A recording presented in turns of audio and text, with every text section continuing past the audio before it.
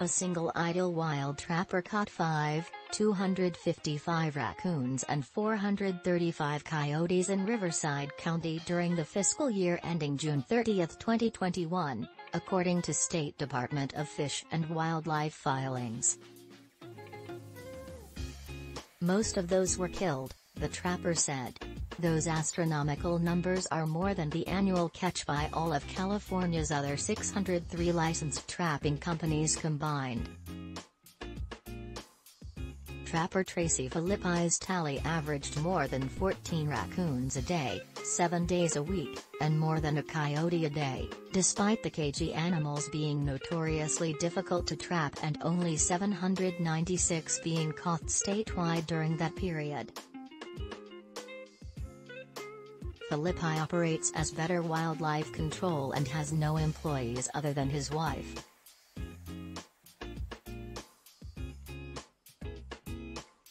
He's been trapping nuisance wildlife for more than 30 years, and his large capture total for fiscal 2021 is typical for a year, he said. Every animal I'm called out for by HOAs and homeowners is a coyote eating a domestic animal or raccoon in a house, said Filippi, adding that he works 18-hour. Reaction from wildlife rescue workers and some fellow trappers ranged from disbelief to outrage. "I'm worried he's trapping animals that are just going about their business without creating problems," said Kelly Hendricks, who works with the national nonprofit Project Coyote.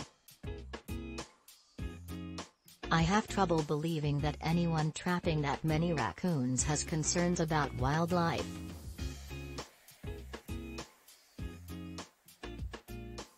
Hendricks, who also works with orphan wildlife, expressed specific concern that baby raccoons and coyotes were being unnecessarily orphaned and left to starve to death as a result of Filippi's copious catches.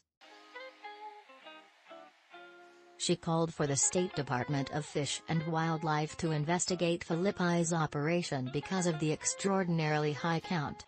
Filippi said he does a head-to-toe check of each animal he catches and immediately releases lactating females. He emphasized the humane aspects of his activities, and said he received a Ph.D. in wildlife management from Louisiana State University 2 months ago.